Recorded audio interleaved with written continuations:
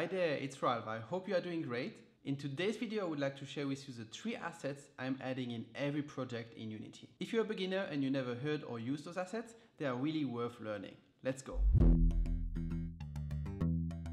If you're making a 3D game, you absolutely need ProBuilder. You can model and texture within Unity. Now, it's not a full-fledged Blender alternative, but it is perfect for prototyping, and you can also do a full game with it if you want to. Superhot has made all their levels with ProBuilder. There is also ProGrids that works very well with it and gives you some more controls over the 3D grid and has some more snapping options. I use ProBuilder and ProGrids in every 3D project, and it really allows me to iterate very quickly on the games that I create. For my game jam game Lockdown 2020, I've created the full house with ProBuilder. Not the furnitures, only the house. And I can tell you it's super efficient. Next up, you know this one. It's the one and only Cine Machine. I will say it.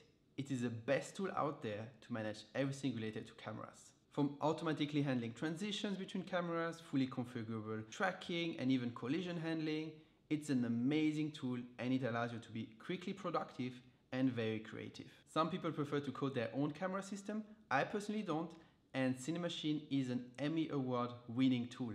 Emmy Award winning tool. You can do nothing wrong with it. And not long time ago, Unity released an iOS app called Unity Virtual Camera.